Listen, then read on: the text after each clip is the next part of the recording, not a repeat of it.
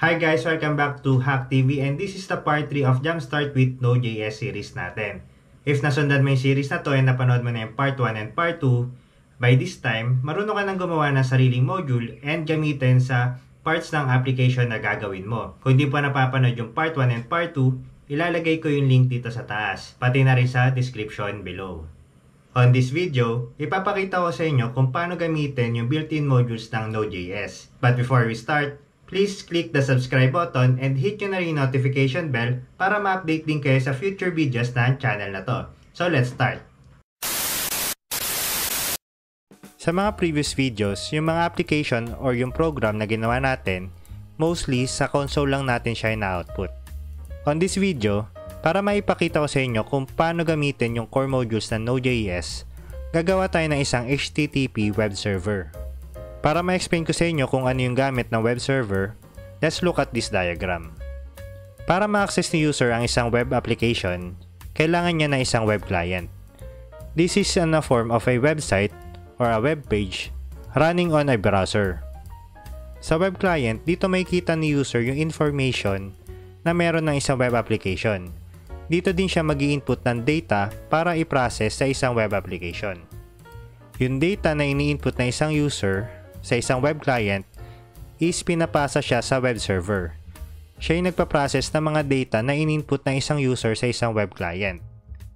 After niya i-process yung mga inputs na yon, magpo-provide siya ngayon ng data or na information pabalik sa web client. So yun yung information na nakikita ng user sa isang web client. Si web client and si web server, nagko-communicate sila over the internet using the HTTP. It stands for Hypertext Transfer Protocol. Siya yung application layer protocol na ginagamit to transmit data. Gawa muna tayo ng bagong JavaScript file. I will name it as nodeserver.js. The first built-in module na i-discuss ko is the HTTP module. This module contains members na magagamit natin to create a web server and transmit data over the HTTP. To access the module, we need to use the HTTP keyword.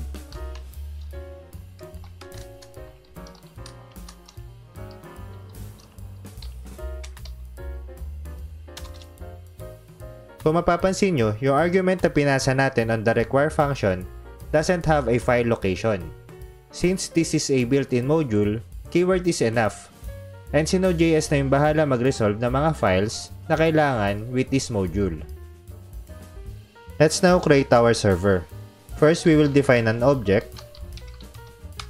And tatawagin natin yung HTTP create server function.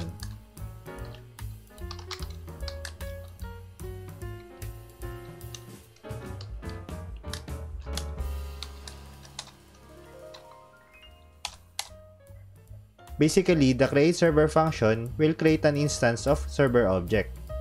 Kung mapapansin nyo, yung argument na pinasa natin on this function is also a function. So yan yung mga tinatawag nating callback functions. Sila yung mga function na pinapasa sa isang function and tatawagin later on inside of that function. Yung callback function na pinasa natin dito is meron dalawang parameter. Yung first parameter natin represents the request message or yung request object natin.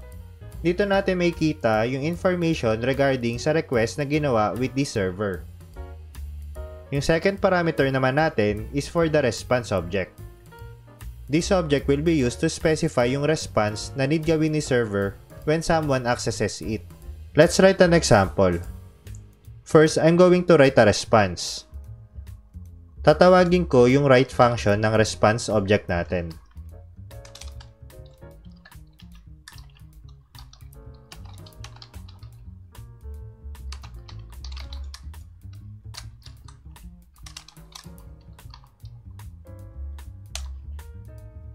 So itong string na to, yung makikita natin kapag in-access na natin yung web server na to. Next, we will call the response end function. This will mark the end of the response. Importante itong function na to kasi kung hindi natin to ilalagay, the request will never end. And the client will keep on waiting for the response to end. Now that we have a server object, we need to specify yung location kung saan natin siya gustong i-access. To do that, we will call the server.listen function. And we will pass a port number as an argument. Let's save this one and go to our command line to run the file.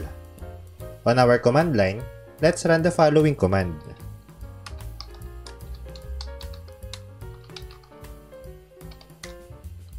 Kung mapapansin nyo, we cannot see any output dito sa console natin. Nakikita lang natin yung blinking cursor. It tells us na currently nagra-run na yung server natin and we can now access that on our web browser. We can access the web server on our local host port 8080. Let's type in the following URL. And may kita natin ngayon yung response na in-specify natin on our server object.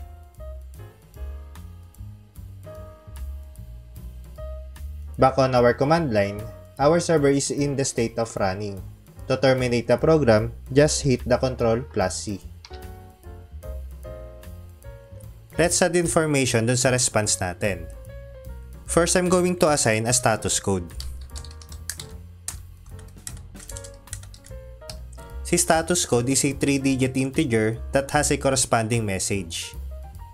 Ginagamit siya to describe yung response ng server, whether it's successful or an error. So in this case, we use the code 200.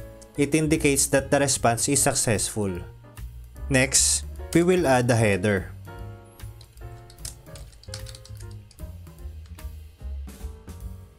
So si header, it gives additional information sa response natin na ayaw natin makita dun sa response body. Usually ginagamit siya for security purposes or additional process using a server-side scripts.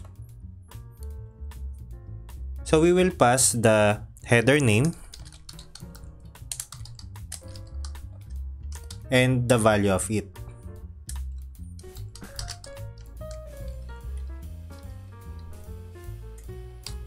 It tells na yung content ng response natin is an HTML. We can also identify yung path name na gusto i-access ng request. So baguhin natin yung request body and we access the URL property of the request object. This object contains yung path ng request natin. Let's save this one. Run ulit natin yung server and refresh the web page. Sa ngayon, slash pa rin nakikita natin sa response body kasi wala pa nakaspecify na path name. Ngayon baguhin natin yung URL and magdagdag tayo ng path name. Ayan, nakikita na natin ngayon yung path name sa response body. A more complex URL can look like this. So ayan yung mga parts ng URL. So we have the host name, the path, and the query. Now, pwede natin gamitin si URL built-in module to get the information of the URL na marireceive ng server natin. It contains members that will parse and break down the parts of the URL to easily identify its value. Let's reference the module.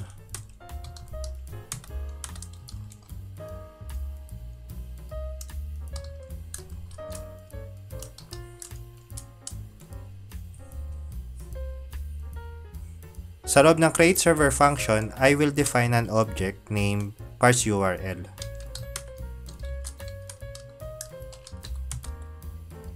I will assign a value and will call the url.parse function and pass the request URL. On the second argument, I will pass true para ma-include yung value ng query string natin. For this example, I'm going to use the console just to show the values of the properties na meron yung parseURL object natin. First, let's write the URL path name.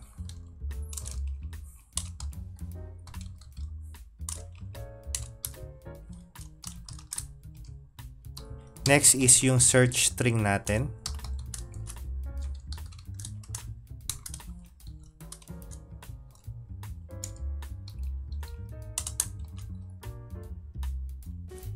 And last is yung query object.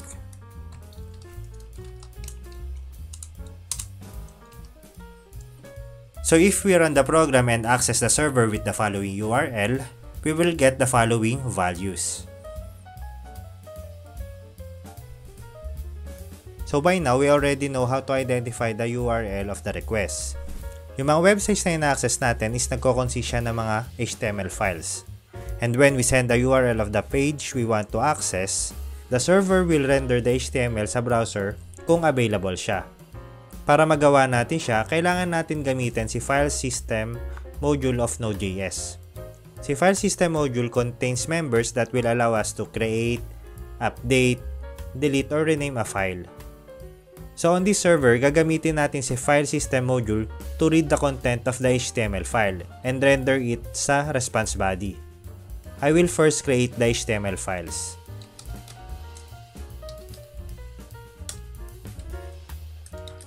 A few moments later. I am done now on creating two HTML pages. Ito yung files na susubukan natin i-render with our Node server.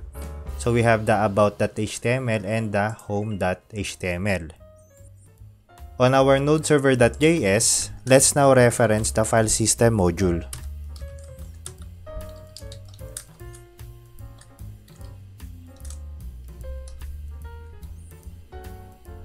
I will restructure our callback sa create server function. I will remove the unnecessary lines. Next, I will define a variable for the file name.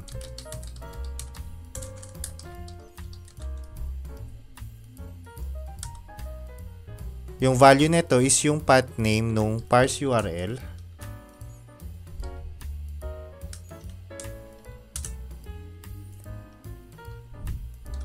Pero lalagyan natin siya ng prefix na period to indicate the root folder. And we can now call the fsReadFile function. Yung first argument na kailangan natin ipasa is the file name. Next argument will be a callback function. So kailangan niya ng two arguments, one for the error and one for the data.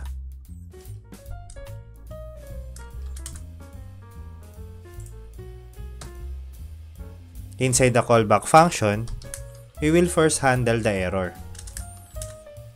If may na-encounter si server on reading the file, we will just return an error response. So let's set the status code to 404.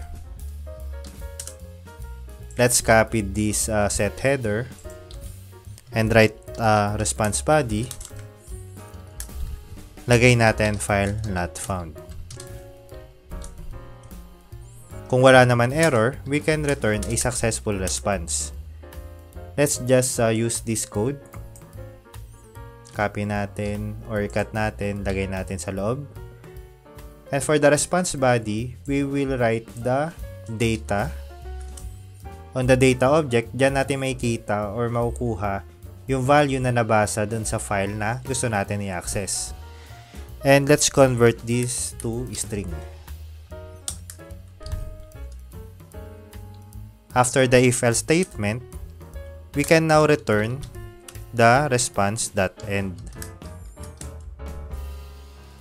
So let's remove this one. Let's save the file and let's run this server. And ito na yung output ng code na ginawa natin. If I try to access the about.html, makikita nyo na it will render the specific HTML file. Going back to home, and when we try to access a non-existing file, it will throw a file not found. And that's our web server that was built using Node.js. Kung nagustuhan mo yung video na to, please click the like button and i-share mo na rin to sa mga kakilala mo na gustong matuto ng programming, especially Node.js. Kung may mga questions kayo, just write in the comment section below. Before I end the video, gusto muna magpasalamat sa lahat ng mga nag-subscribe na sa channel na to. So kung hindi ka pa nakapag-subscribe sa channel na to, huwag mong kalimutan pindutin yung subscribe button below. Hanggang sa muli, bye-bye!